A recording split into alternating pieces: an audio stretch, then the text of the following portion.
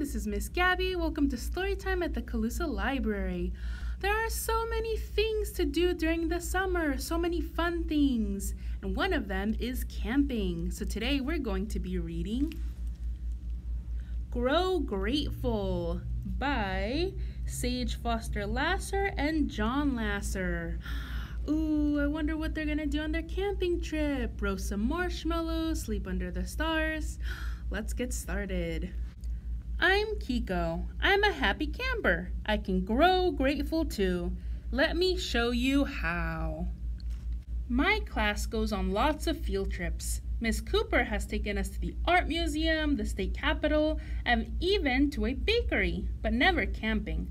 I was excited. I counted the days until we left. Do you want to know something else? Part of me was nervous about camping too. Oh, she's nervous about going camping. But that's pretty natural. It can be nerve-wracking to do things for the first time or away from like parents and whatnot. Oh, that's tough. When I asked my dad what he was bringing for us to eat, he told me that he and my mom weren't going. Why not?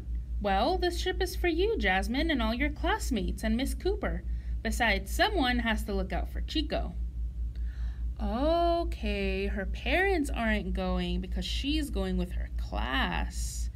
Ooh. My dad bent down, scooped me up, and tossed me high in the air as I squealed. Not so high! I was thankful that someone would be there to keep Chico company.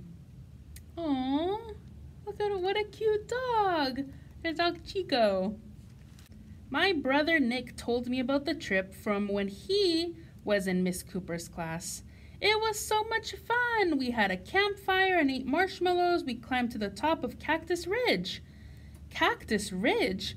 Is it high? Is it steep? Very high, very steep.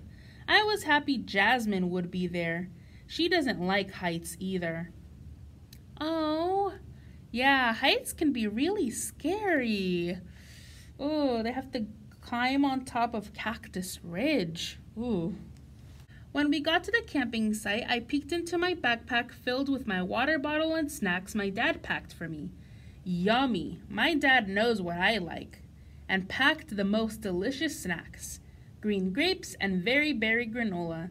And some chocolate chip cookies. I shared my snacks with Jasmine. Oh, how nice. It's so nice that her dad packed her favorite snacks. Green grapes, granola, cookies, delicious. And wow, it's so cool that they're camping in the desert. Look at all the cacti. How fun. All the kids were divided into two groups, the bluebirds and the sparrows. Jasmine was a bluebird, and I was a sparrow. The bluebirds would hike up the east side of Cactus Ridge, and the sparrows would climb the west side. I got nervous again, imagining climbing all that way without Jasmine. But I noticed Camille. She looked scared too. It's okay, Camille, I told her. I don't like heights either, so we can stick together. Helping Camille helped me feel better too. My gratitude was growing. Oh, it's too bad that she's nervous, but it's nice that she found a friend. And together, both of them are nervous, but they can help each other out. They can help each other be less nervous when they climb up Cactus Ridge. That's so nice. We walked in hand, step by step. At one point, I tried to touch the soft flower petal of a prickly pear and felt a sharp pain in my finger. Miss Cooper removed the cactus spine from my finger with her tweezers. I was relieved that she was there to help me. Oh, that's so nice of her to help her remove the spine from her finger. Yeah, those hurt. Ooh. When we finally reached the top, I couldn't believe how beautiful the view was. I was proud that Camille and I had helped each other. Soon after we reached the top, I saw Jasmine's head pop out from the other side of the rock. I waved excitedly to her.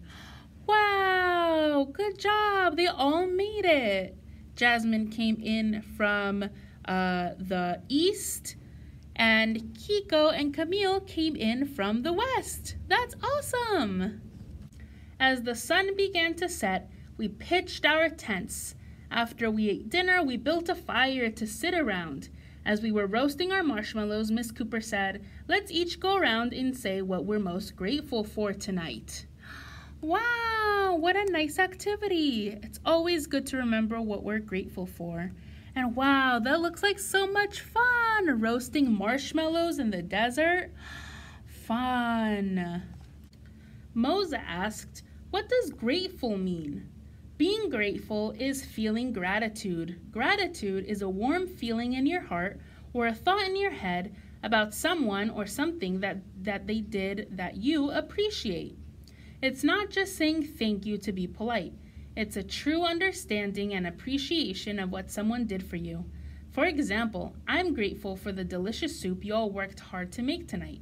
I can taste the care and thoughtfulness you put into it. I felt proud and happy that Miss Cooper had noticed, thinking about what I had contributed to the soup. Aww, that's so nice. She's grateful for the soup that all of them put a lot of hard work into, and she noticed it. She said thank you, and she said she was grateful. Everyone was grateful for different things.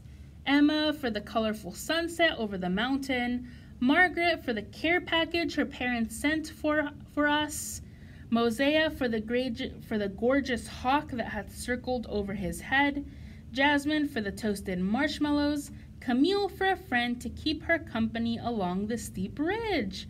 Hey, and that friend is Kiko. Camille is grateful for Kiko, and all of her classmates are grateful for different things. That's so nice. That night, as I fell asleep, I thought about my parents and how nice it was that they sent me on this trip. I thought about Camille and Jasmine and Miss Cooper, the super steep ridge, the beautiful view, and the warm campfire. I felt happy in my heart, just like Miss Cooper said. I had gratitude. Oh, she thought about all the things she was grateful before she went to bed. That's a really nice practice to do. When I got home, I was so happy to see Chico and my family. I told them all about the trip and how grateful I was for the experience. Dad was so happy to see me that he whisked me up into the air above his head, but this time I wasn't so scared. How do you grow grateful? Oh, that's a good question. How do you grow grateful? I guess it's just thinking about all the things that you're grateful for and getting into the habit of doing that every day. Thinking about all the things you're thankful for or you're grateful for, all the people you're grateful for, and showing your appreciation for them. Well, that's the end of our story. I'm so glad that Kiko had a fun time at her camping trip and that she made a new friend and that she thought about all of the things that she was grateful for. Well, make sure to look at the questions and the activities that we published along with the book. Until next time.